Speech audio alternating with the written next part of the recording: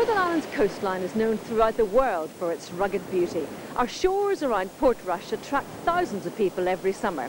To make this a safer place, volunteer lifeboat crews give up their own time and sometimes risk their own lives. This is their story. Welcome to Portstewart Sea Rescue.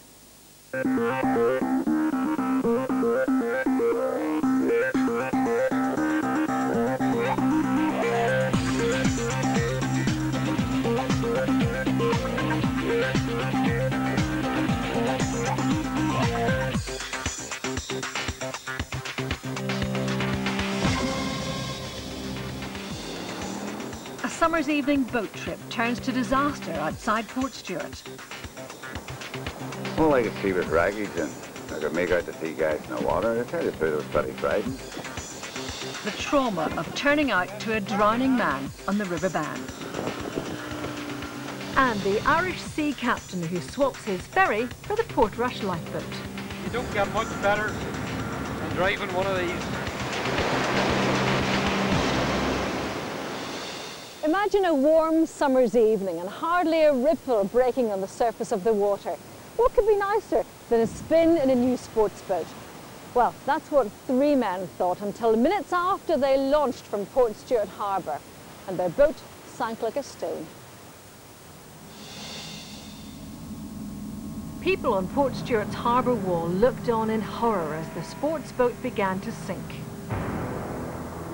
It happened so suddenly the three-man crew had no option but to try to swim for the shore in freezing water. Davy and Joan, two local people, were in the harbour getting ready to go sea fishing. We were walking towards the boat when all of a sudden someone shouted at us and said, "Is there diesel in your boat? There's someone out there in trouble." We ran to the steps and saw just the pointy end of the boat going down. To be honest with you, it was the quickest we've ever put to sea. Usually when we're coming out of the harbour, we're doing about 2 or 3 knots. We're just tootling along. But that day when we saw the wreckage in the sea, we came out pretty fast, at full speed, 10 knots. When we turned out of the harbour, then we were able to see that there was a lot of things floating in the water, and we weren't sure if there were persons or objects at that point. So it was quite harried. All I could see was wreckage and I could make out the sea guys in the water. To tell you the truth, it was pretty frightening. It was a bit hairy, very hairy, you know. It was not... Davy's no brave man. I was frightened, yeah. I was frightened of killing somebody. It wasn't until we got closer that we realised that we were nearly up on one of the guys, who clearly was exhausted. He was the one that had tried to swim to shore to raise the alarm. He was pretty weak when we got him. The second guy I was going to pick up when I was turned, but he waved me away to the third guy, who would have been third on my list, because that was an actual rotation of a pickup. But so I had to do a 180. He was later, I found out his name was Jim. Pick Jim up, and then go back again another 180 to pick a third guy up. I don't think it would have lasted more than I'm no expert, but I don't think it lasted more than another 5 minutes. I don't believe it at all. They were all very, very cold.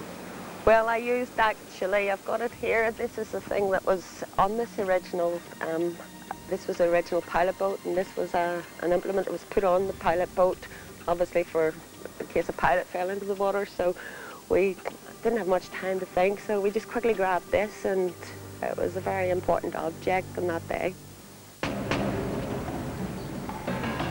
The Coast Guard asked the Portrush inshore lifeboat to launch. There was no official word on the men in the water, and it was vital to get a search underway. Well, initially we were told there was a boat had capsized, Portstewart, and there was 3 persons in the water. Portrush ILB, Belfast Coast Guard, over. Portrush ILB, on our way to Portstewart, ETA to Portstewart Harbour area, 30 minutes. Portrush ILB, Belfast Coast Guard. Roger, the casualties have been removed from the water by a local boat, the SG Martin, and he's taking them into Portstewart. However, apparently one is suffering quite badly from the cold. Perhaps you could just proceed and ensure that they're all right and make it safely to harbour, over.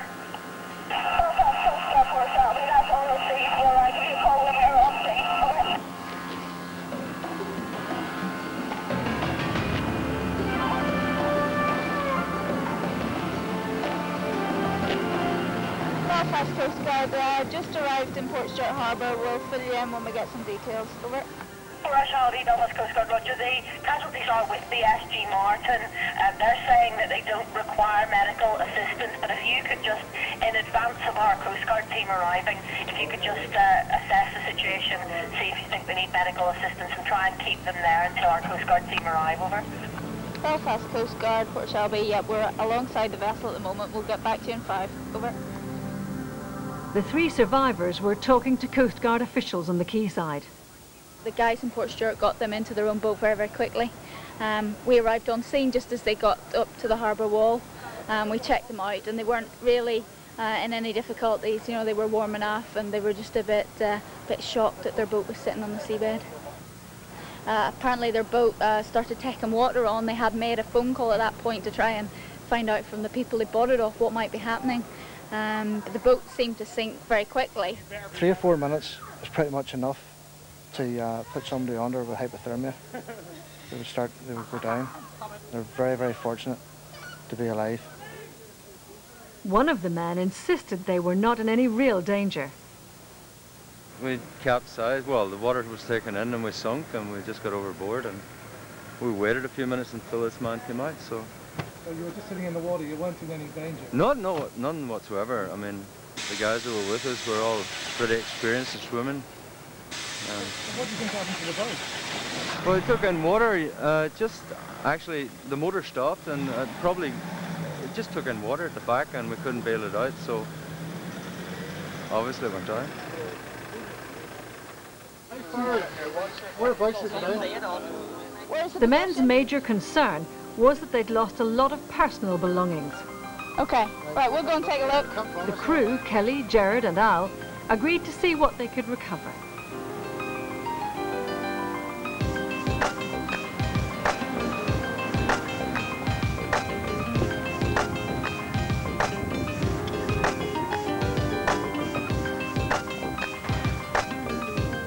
The sea was strewn with their equipment, wetsuits, shoes, pieces of the boat, seats and stuff, so they did request if we could go out and retrieve a few bits for them. Luckily, one of the guys had his passport and some very important personal documents in a bag, which were okay, a bit wet, but we did get them back to him, and the guy got his car keys back.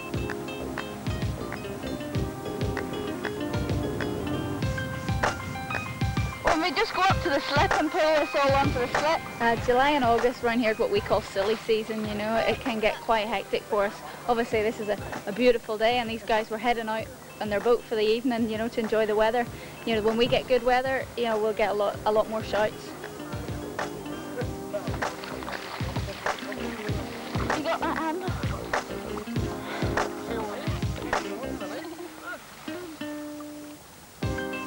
I'm afraid these incidents tend to go one way or another. Once your boat sinks, if you, as these people today were, didn't have your life jacket on, you have very little way of keeping yourself up. And although it's a blistering hot day here today, the sea is very, very cold, and they were in the water for 5 minutes. If they'd been in any longer than that, and even at 5 minutes, they were probably starting to suffer the effects of cold, and it would only have been a matter of time before they lost coordination and could easily have drowned. With anything that floated packed into the inshore lifeboat, the men were relieved to discover that all their important belongings had been found.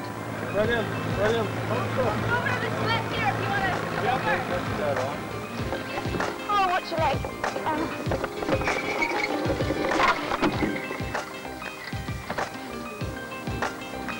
What is that?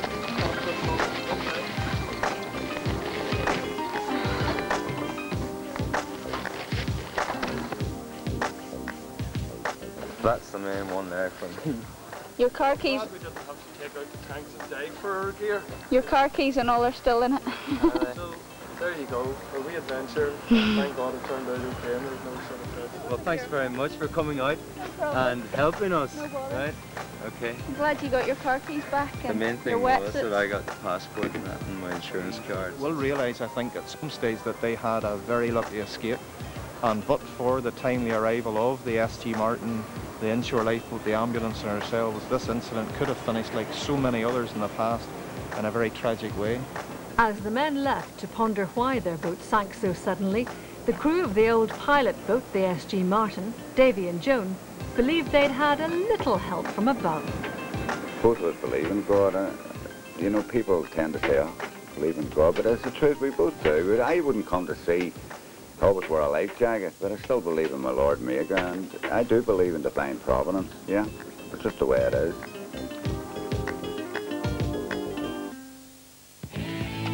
Coming up, a suicide alert for the Portrush lifeboat. At the moment, we have 2 vessels on scene and also a Coast Guard presence. Over. Roger, Belfast. We're on the boat and on the moorings, so if you need to just give us a shout, 16 or 0. This is Belfast Coast Guard. That's just super. Many thanks. Thank you. Thank you.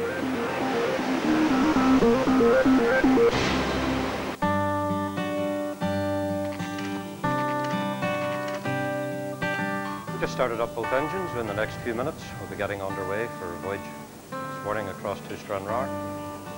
There's no comparison to handling the lifeboat and handling this. The lifeboat's like a Ferrari, you know. She drives around. Very, very, very, very responsive. This ship's good too, but obviously she's an awful lot bigger and an awful lot longer. The lifeboat is something I do as I wouldn't say a hobby. That isn't the right word, but it's something I like to do. But this is what pays the mortgage. Yeah, I get all the boat driving I want here. Thank you very much. I'm happy assisting the coxswain as it stands at the minute. I'm perfectly happy with that post. I give what I can, and since I joined the boat, I like to give everything I possibly can. Every minute that I'm home, I'm on duty. I enjoy the lifeboat for the fun of it, and the camaraderie that I have, and the good times I've had.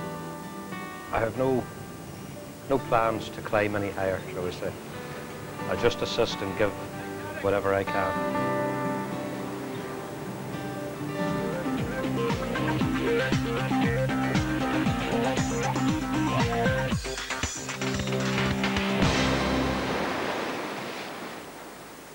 While people drown in the sea in terrible accidents, sadly some people choose the water as a way of taking their own lives.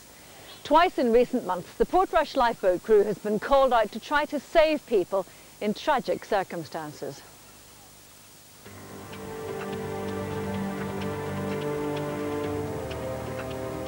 It's late afternoon and the Coast Guard have asked the all-weather lifeboat crew to go on standby.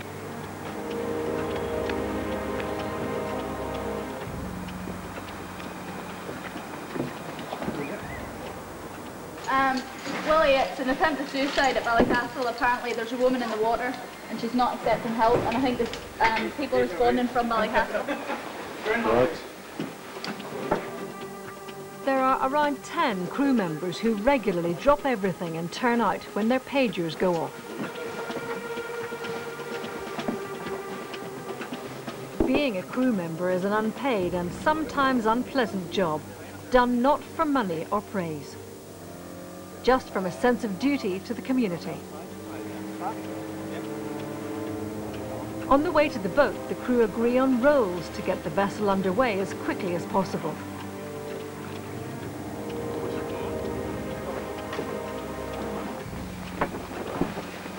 The crewmen have only a vague idea of their destination at this stage. They monitor the VHF radio messages between Belfast Coast Guard headquarters and the Coast Guard teams on the shore at Ballycastle, about 20 miles away. This is Belfast Coast Guard. Roger, would you be willing to stand by just offshore until we're sure that it's safely back away from the shoreline? Belfast Coast Guard, Portrush lifeboat. Portrush lifeboat is the Belfast Coast Guard. We're still on the moorings here. I was just listening to that last message from between yourselves and Ballycastle. We still go ahead. This is Belfast Coast Guard. Yes, similar thinking here. Would you just stand by at the present moment? We have 2 vessels on scene and also a Coast Guard presence. Over. Roger, Belfast. We're on the boat and on the moorings, so if you need to just give us a shout, 16 or 0. This is Belfast Coast Guard. That's just super. Many thanks. Thank you. Thank you. Well, Ian, allegedly a woman was going to jump into the water in Ballycastle. At the moment, she is safely on the shore, but she is still not safe as yet. We are on a standby here at the moment until we find out whether we're going to launch or not. We probably won't have to launch because there is 2 vessels in the vicinity with her, because it would take us at least an hour getting to Ballycastle anyway.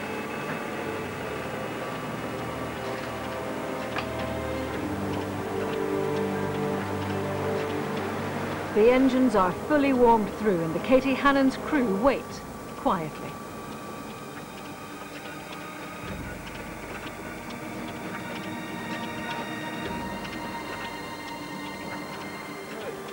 Ballycastle Mobile, Belfast Coast Guard. This is Belfast Coast Guard. Yeah, we have a report that the lady is now out of the water. Can you confirm that? There you go. That's another nearly.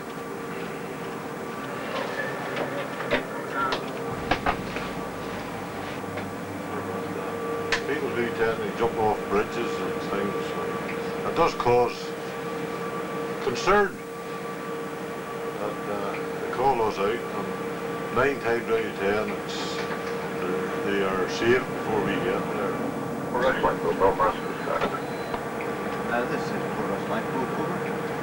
This is Belfast Coast Guard. Roger, you probably have been monitoring these calls. Please stand down, and many thanks for all your help this morning. The route just put in, wasn't it? The leak out now. Okay, throw back to bed. Fire up again. Good turnout Sunday morning. Some of us were in church, some of us were walking the dog, some of us hadn't got up yet. So good turnout, yeah, not waiting for too many crew now. We turn out to a lot of potential and complete suicides actually. There are a lot of potential ones where people are maybe in the situation where they're about to try and do it and they're about to get talked down, or maybe they get talked down by onshore authorities. And of course right through to the aftermath where we're maybe picking bodies out from people who've actually successfully committed suicide, as it were. It's a very distressing thing for the crew. What sort of impact does it have on you guys?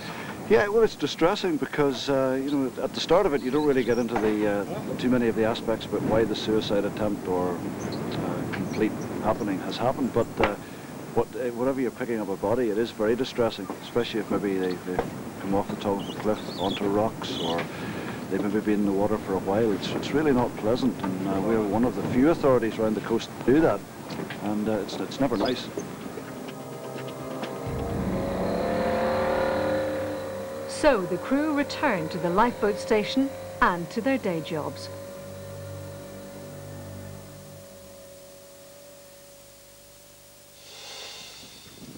A few weeks later, and the smaller inshore lifeboat crew has been tasked by the Coast Guard.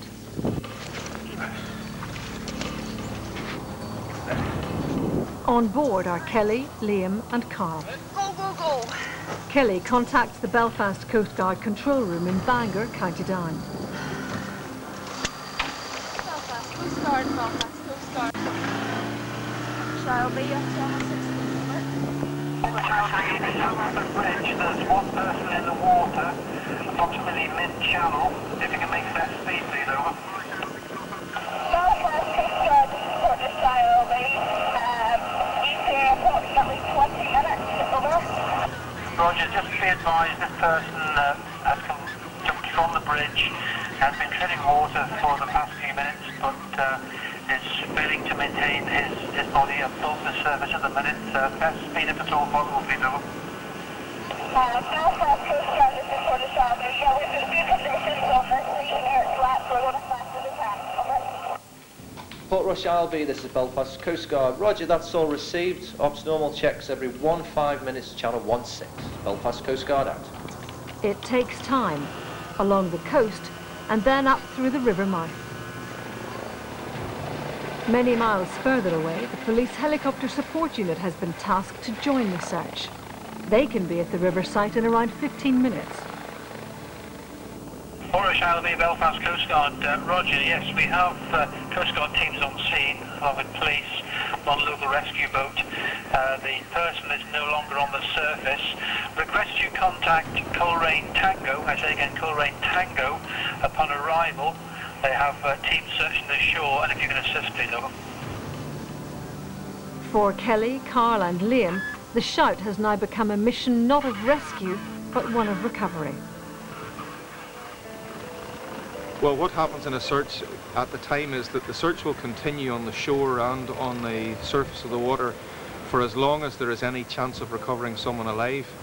At a certain point, someone has to make a decision that search teams are now tired and there's no longer any chance of the person they're looking for surviving, and therefore the search has to be scaled down.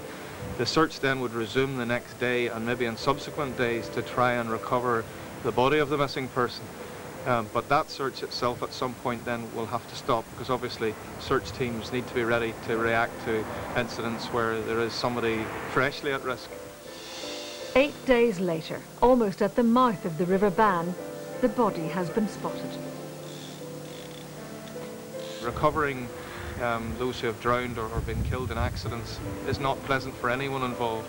It's always done with great dignity and great professionalism by all those involved, but it's not an easy situation. And we try always to bear in mind the thoughts of the family. Obviously, whoever we're recovering is beyond all harm.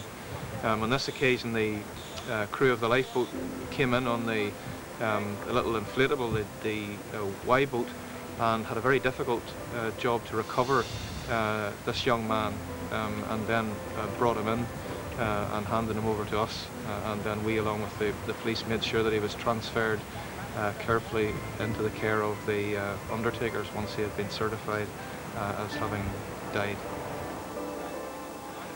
It is a very final solution to maybe a problem which is not going to last, which may pass, and I think it's always better to try and talk to your family, to your GP, to whatever help is out there, and there is a very big support network out there available to people who feel in that sort of vulnerable situation. I'm afraid when it comes to the stage of someone leaping from a cliff or throwing themselves into water, the chances of survival are sometimes very, very low. And sometimes, even when it's a cry for help, the circumstances are such that the person puts themselves within seconds beyond all help. Next time on Portstewart Sea Rescue, an air and sea search for a missing 5-year-old girl. Wee Madeline McCann was in the back of our mind. The worst case scenario you dread to think about, and you know that time is so much of the essence. And Bruce the swimming dog is in deep water again.